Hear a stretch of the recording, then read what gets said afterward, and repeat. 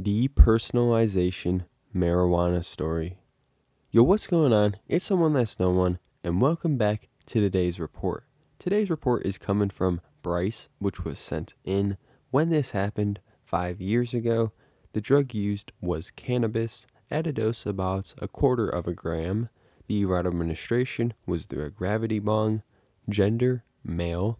Age, 15 at the time, and he was 20 when he wrote this. Prior experience, he notes, no drugs prior to this experience, not even alcohol, but I have done many since. And the setting was in his room. So this report actually represents a first-time marijuana experience and some strong anxietal reactions to it. I think a lot of the times marijuana can get underplayed as just kind of a, chill whatever drug. But for some people, especially first time, you can have a really strong reaction to it and just kind of freak out. And this report represents that kind of experience. So I think you guys are going to find it interesting. And without further ado, let's dive right into it.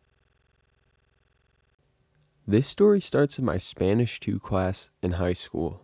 My friend who was in class with me was a pretty big stoner, and everyone knew it. I had an interest in drugs mainly because of a movie I was obsessed with at the time, Trainspotting, so I often chatted with her about weed. After chatting for a couple of months, I asked if she could hook me up with some so I could try it myself. She ended up giving me the number of someone who could get me the weed. Not a dealer, but a friend of a friend of a friend who had connects. You probably know how that goes. Later that day, after setting up a meeting, the guy drives to my house and sells me a gram of weed for $20. Looking back, this is pretty embarrassing. I didn't know it at the time, but the weed looked like absolute garbage. I 100% got ripped off here. I took it inside and saved it for a day when my mom wouldn't be home. I tried to get a pipe or some papers to roll up with, but as a somewhat unpopular kid, I didn't have any connects like that, so I resorted to what I could make myself. A shitty homemade gravity bong made out of a Mountain Dew bottle. When the time came, I went home and lit up right after school. I filled the bottle with water, placed about 1/4 of the gram in the bowl, lit it, and let the water drain out of the bottom of the bottle. The entire bottle was now filled with thick, milky smoke. Underestimating how powerful gravity bongs are, I inhaled all of the smoke. I didn't cough at all, which I found strange. The smoke was nice and cool from the water. I laid down in bed and waited for the effects. The first thing I noticed was an extreme body high. I felt like I was sinking into my bed. It felt like perpetual motion even though I was lying completely still. This feeling was so intense that I started freaking out. The next thing I noticed was that I was physically unable to look in one direction for longer than a few seconds. My vision would droop if I didn't look around. This freaked me out even more, to the point where I was in a full-on panic attack. My heart was beating out of my chest, and I was shaking all over. I started to worriedly text my friend, asking if this weed was laced, or if I was going to die. She assured me that neither was true, but I didn't believe her. I considered calling an ambulance or my parents, but I decided against it. I just lied there like this for 3 hours in what was one of the worst experiences of my life. After the panic subsided and I no longer felt high, I noticed something strange. I didn't feel the same as I did before I got high. Everything felt farther away than usual and had a weird quality to it. I couldn't quite put my finger on it. I figured it was just a residual effect and that it would wear off. I texted my friend saying everything was fine and that I just overreacted. But while I was typing, my hands felt so foreign. This started to freak me out again. I tried to take my mind off of it by watching TV, but this weird feeling just doesn't go away. I decided to just sleep it off. I woke up the next morning only to find that I still felt super weird. Throughout the whole day, it just felt like my life was fake.